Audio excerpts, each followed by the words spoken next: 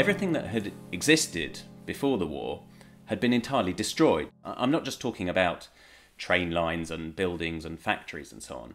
I'm talking about a whole way of life. You have to remember that the people of Europe had just experienced 6 years of extreme violence. People had watched the way their neighbours had behaved towards them, and after the war perhaps wanted to get their own back.